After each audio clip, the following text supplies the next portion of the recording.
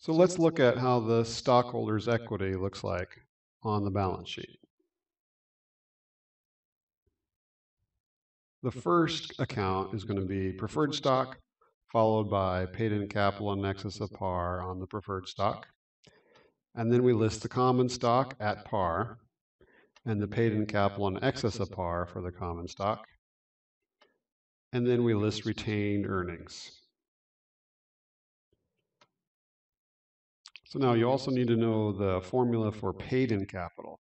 So remember, paid-in capital are the amounts that came from issuing stock. So that would be preferred stock plus paid-in capital in excess of par on the preferred stock, common stock, and then paid-in capital in excess of par for the common.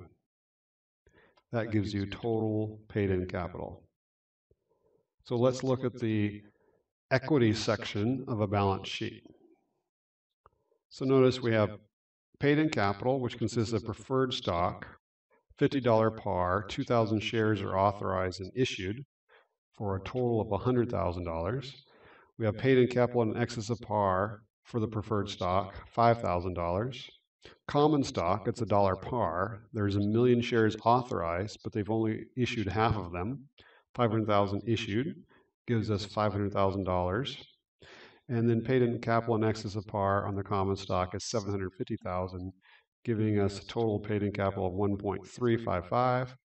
And retained earnings, now remember, retained earnings is past profits not yet paid out in the form of dividends, $715,000. So our total equity is $2,070,000.